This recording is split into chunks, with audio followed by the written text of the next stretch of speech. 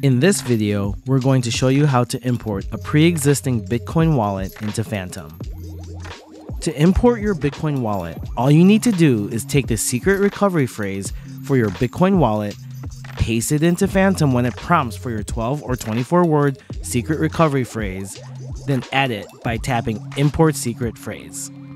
Remember, this can be done when you're launching Phantom for the very first time, as we did here, or when adding a new account in your settings. Also, when adding Bitcoin as a new account alongside your others, you even have the option of using your private key as well. It's that easy. You've successfully added your Bitcoin account into Phantom.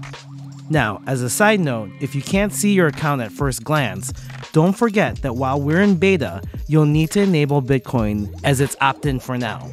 Once done, you'll be all set. If you have any questions, reach out. We're more than happy to help.